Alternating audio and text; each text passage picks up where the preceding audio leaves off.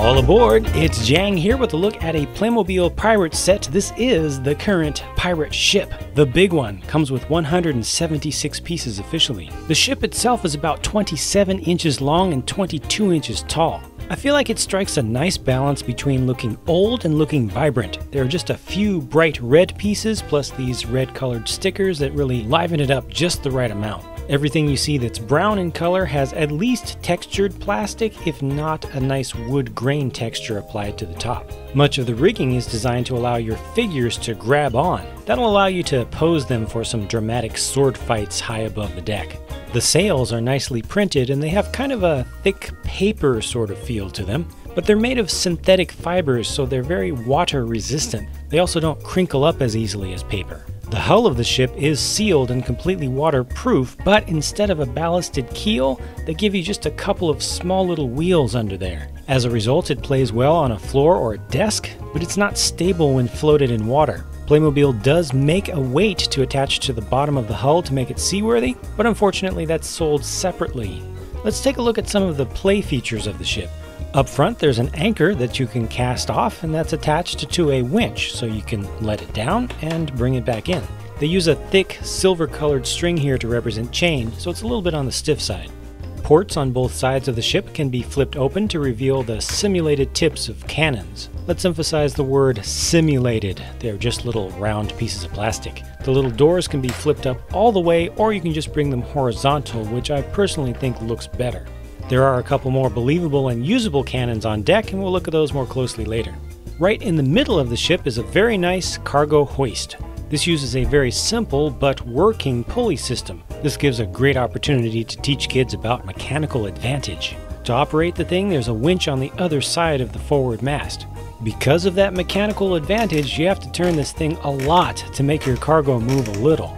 The boom at the top can swing side to side, but not far enough to bring your cargo out over the side of the ship to offload or onload with a smaller boat or a dock. You have to use your hand as a boom extension.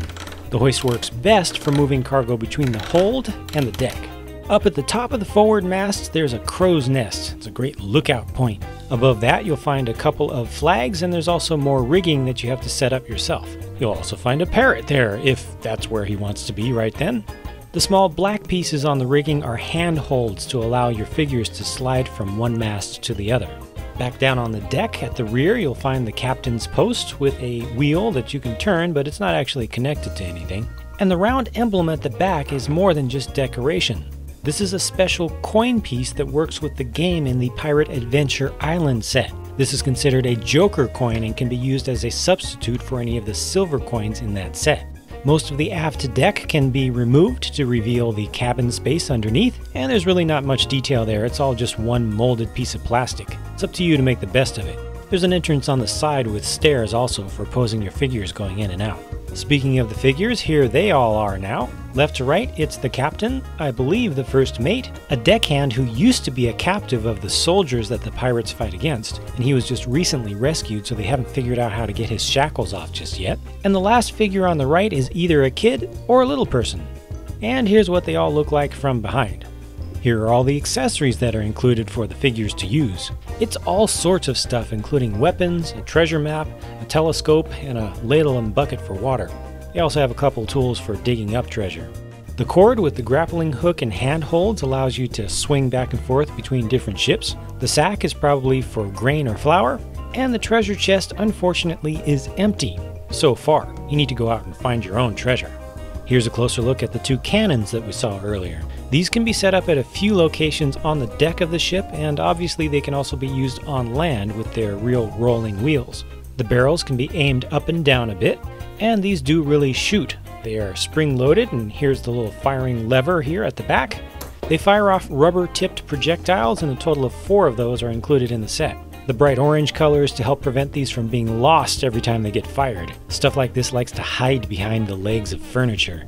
Overall, I think this is a pretty nice set. I feel like I could ask for more playable details on the deck, but I realized that would make the set more expensive, and it's already pretty expensive because of how big it is. My only 2 real dislikes are that you're not able to get that hoist out beyond the edge of the ship, and the inability to use this reliably in water without buying an additional small little piece. I feel like the design and construction is good. The assembly process is very satisfying, getting all the lines set up. And even with the intentionally plainish style of Playmobil, this still makes for a very impressive display model on a shelf. Overall, I'm very happy with it, and I'm looking forward to hearing what all of you think about this pirate ship set. Please take a moment to share your thoughts in a comment, and hit thumbs down or thumbs up on the video, depending upon which you think it deserves. Thanks so much for taking the time to watch this video. I hope that you enjoyed it, and I hope that you'll come back for more, because more videos are on the way from me very soon. Talk to you later.